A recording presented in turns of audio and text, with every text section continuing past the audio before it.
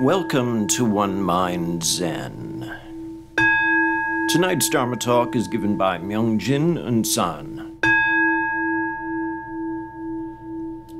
The Buddhist Sutras are as numerous as the sea is vast, and this causes much concern.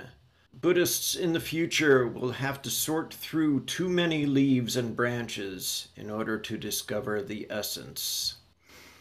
Thence from Zen Master Sosan in Mirror of Zen, which is a great book, by the way. If you haven't read it, do so.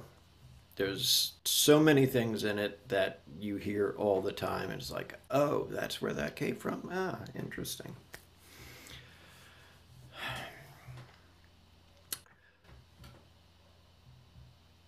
The Buddha obviously passed down the Dharma, taught the Dharma for decades.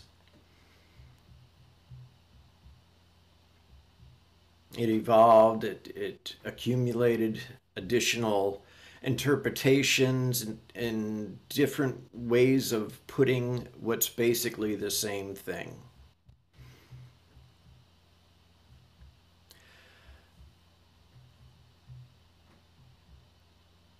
In San, in Korean Zen, we have what's different from some other practices in that there's San and Kyo.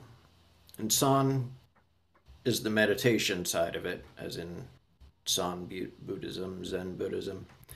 And then Kyo is the doctrinal side. And that involves more of the sutra study, discourses, commentaries, things of that nature. And it said that San is the wordless path to the wordless. The Kyo part of it is the use of words to get to the wordless. Both have the same destination, obviously, the wordless. It said that San is the Buddha's mind, and Kyo is the Buddha's words.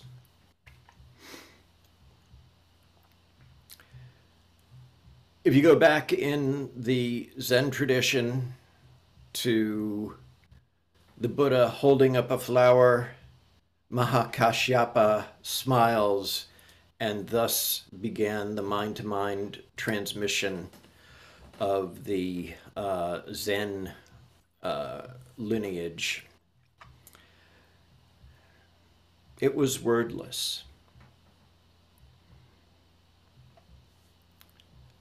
Of course, Vimilakikrti, my favorite layman from the scriptures, he of the sutra of the same name, when asked by Manjushri, okay, here's the setup. Manjushri's with a whole batch of bodhisattvas, monks, and he poses the question to them, essentially, explain non-duality. And they all go through these things, various and sundry, explanations, most of which ended up being dualistic in and of themselves. And then he came to Vimilakikrti, the layman. And he says, how would you explain non-duality?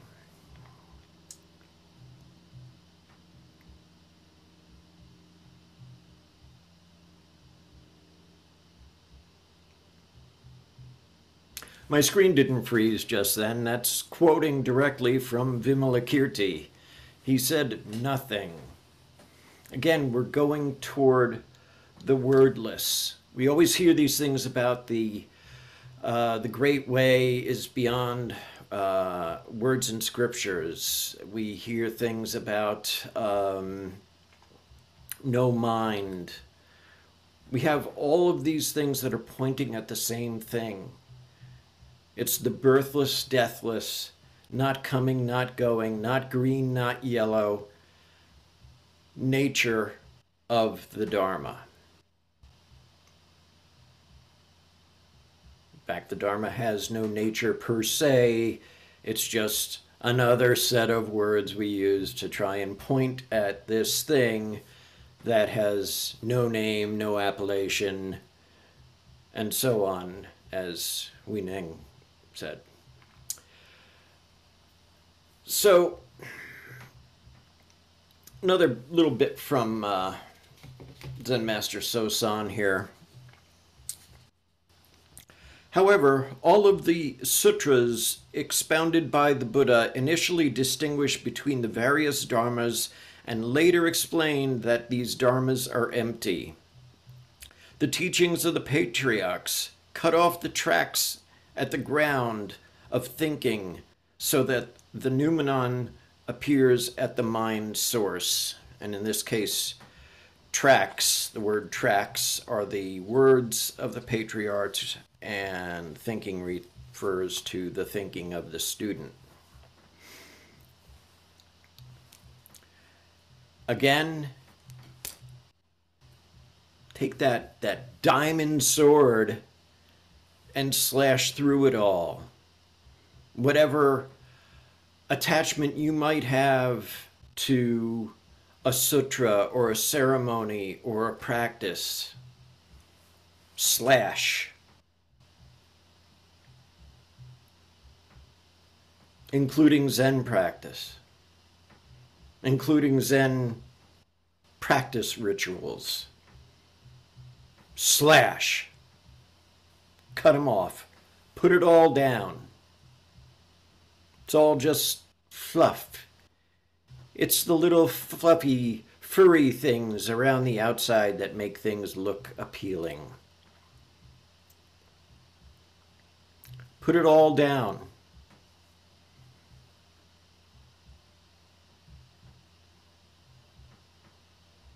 I could hold up what's good here.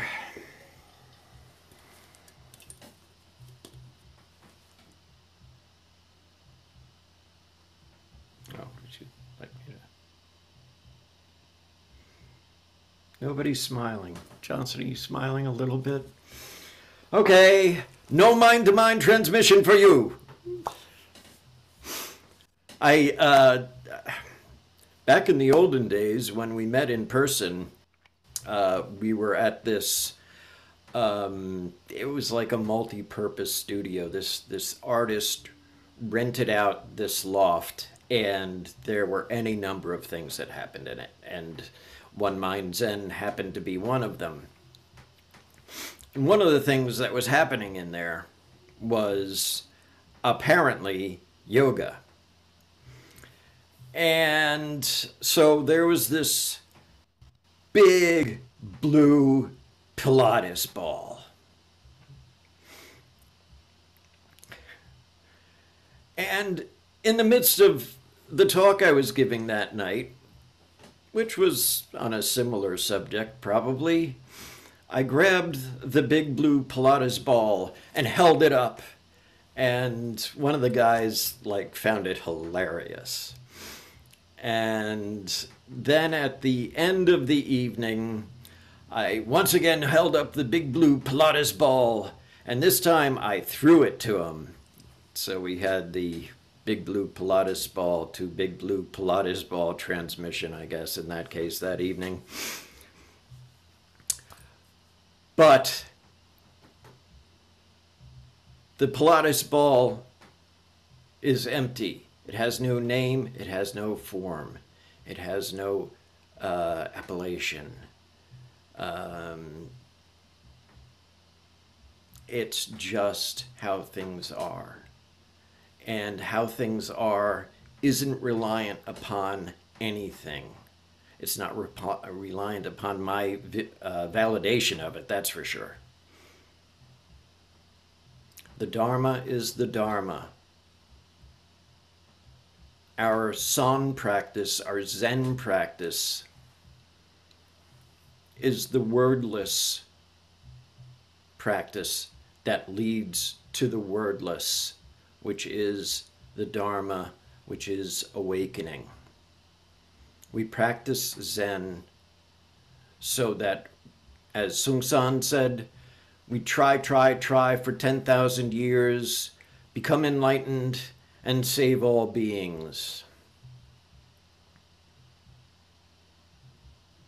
Try for 10,000 years.